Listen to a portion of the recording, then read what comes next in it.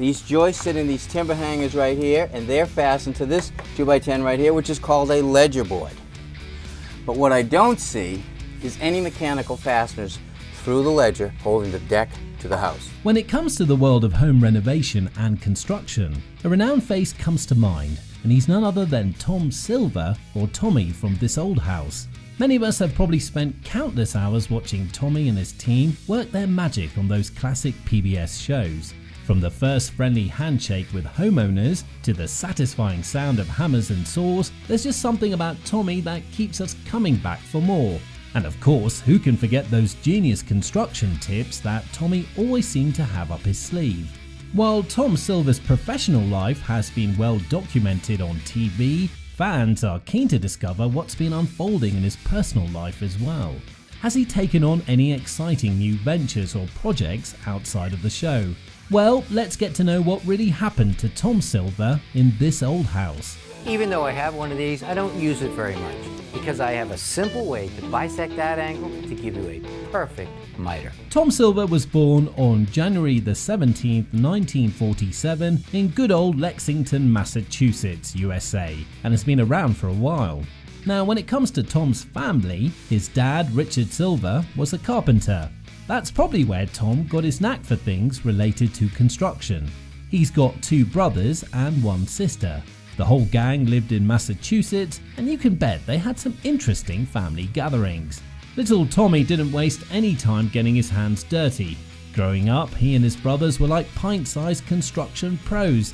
They lived in this ancient 1787 colonial house, and guess what they did? They decided to build a fallout shelter beneath it. Now, they weren't exactly experts in nuclear bunkers, but during the Cold War, everyone was a bit jittery about the possibility of a nuclear war. So they did what any self-respecting DIY family would do. They built their own shelter. Tom and his kin figured out that it would help protect them from radiation in case things get dicey with those nuclear explosions. Their fallout shelter venture wasn't just a one-time thing. It was like the spark that ignited a lifelong passion. After successfully building their underground sanctuary, Tom and his nephew Charles decided to take things up a notch. They put their heads and hammers together and founded the Silva Brothers Construction Company. You could say it was the beginning of a DIY empire. The Silva Brothers Construction Company was quietly doing their thing for a while, just minding their own business. They weren't destined to stay in the shadows forever though. Their moment in the spotlight came when they built the first set for the Victory Gardens, and suddenly they were the talk of the town. Now, fast forward to when Tommy and his crew were working their construction magic on a house. Little did they know that destiny had something grander in store for them. Russell Morash, the mastermind behind This Old House, spotted Tommy and his crew, and he said great work attracts great opportunities. Russell was so impressed that he invited them to become the permanent contractors for the show. So Tommy became a part of the show. Tommy made his official debut on This Old House in 1986. The show had been rocking the airwaves since 1979, and back in the day, the show's captain was none other than Bob Vila. It was all about outdoor adventures and gardening escapades, but behind the scenes, some construction wizardry was required. That's where Tommy and his trusty construction company came to the rescue. Originally, James Underwood Crockett was the show's host, but sadly, he left too soon.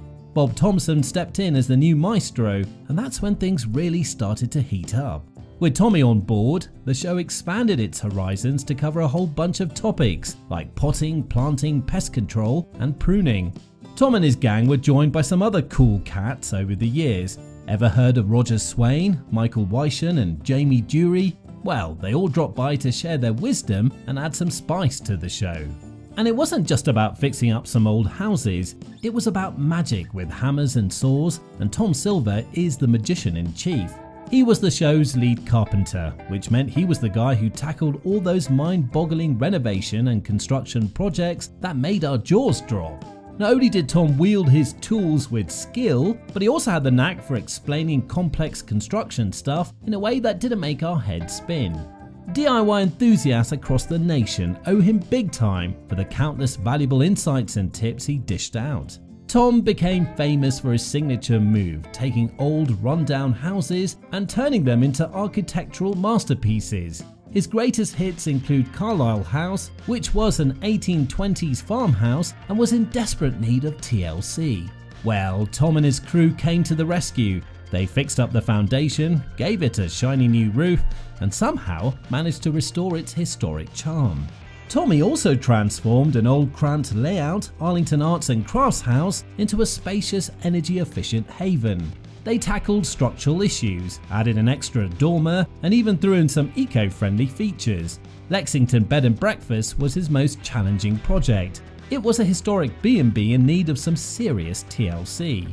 Tom brought his A game, meticulously restoring woodwork, doors, windows, revamping guest rooms and common areas. Tom also took on a mid-century modern gem in Brookline. They updated and expanded it for modern living while preserving its sleek retro style. It was like time traveling through design. Recently, he ventured into sustainable construction Jamestown Net Zero House. The clients aimed for a home that produced as much energy as it used in a net zero dream. Tom and the gang brought in solar panels and top-notch insulation to make it happen. Well, Tom wasn't just hammering nails, he was also schooling us. His gift was taking complex construction lingo and turning it into DIY 101. Pros and DIY enthusiasts alike flocked to him for knowledge. He wasn't just a carpenter, he was a construction mentor. Thanks to his stint on This Old House, Tom went from a regular carpenter to a national sensation. He didn't stop at TV, he was giving speeches, popping up on other shows, and even sharing his wisdom in construction magazines. The man was everywhere. Now, fast forward again to more recent times, the show took a little break from 2013 to 2015, but you know what they say, good things come to those who wait. Season 42 rolled in like a boss on October the 4th, 2020, and they wrapped it up with style on June the 6th, 2021. This Old House is still going strong, keeping homeowners in the know about all things home improvement. They've been doing it since day one, and they're not planning to stop anytime soon. So, whether you're a DIY enthusiast or just love watching experts turn houses into homes, this show's got your back. This Old House gave a lot to him, but Tommy didn't stop there. He decided to take his talents beyond the tool belt and was appointed as the Senior Vice President of Marketing and Strategy by the Alta Group.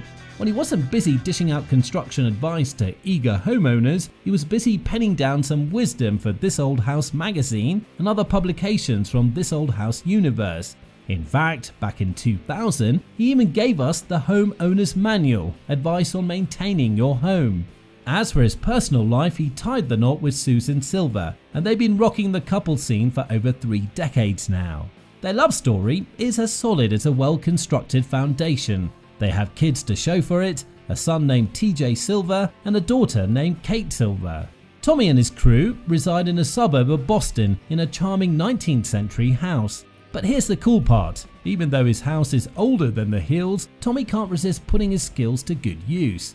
He's constantly renovating and sprucing up the place, making it a showcase of his incredible construction and renovation talent. He has a cool net worth of $5 million as of 2023, and it's no surprise really, considering all the different gigs he's got going on. From TV to books, from advising homeowners to big-time strategy work, Tommy's got a lot of irons in the fire, and it's paying off big time.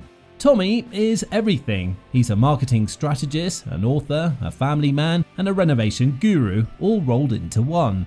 A guy like him can build not just houses, but a whole empire of knowledge and success. And he's not ready to retire just yet. Tommy is not just about bricks and beams. He's about inspiring generations to embrace craftsmanship, preservation, and the joy of making a house a home. He is not just a master of construction, he's a master of leaving a lasting legacy that keeps him in our hearts forever.